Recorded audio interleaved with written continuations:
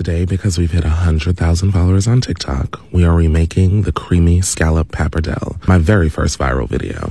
First, I'm patting dry a pound of washed sea scallops and seasoning them with white spice by Dinner Plus, link in bio, fresh cracked pepper, and a little bit of flour. Mixing that all together well and setting aside. Next, I'm cooking my pasta to al dente and setting aside. Next, I'm searing my scallops in some olive oil for 1.5 minutes on both sides and then setting aside. Add some garlic and butter to lift up all of that flavory goodness. Then add some heavy cream, a little bit of Cajun seasoning, and mix well. Once your sauce is at the desired color and consistency, add some spinach until it wilts down and then add your pasta back in. I added a little bit of pasta water before transferring to the serving bowl. Lastly, I'm adding in some freshly grated Parmesan in big chunks over the whole pasta. Look at how juicy those scallops are. This time around, I chose to top the pasta with them instead of combining them into the sauce. Thank you all for your follows and sales and support. It truly means a lot.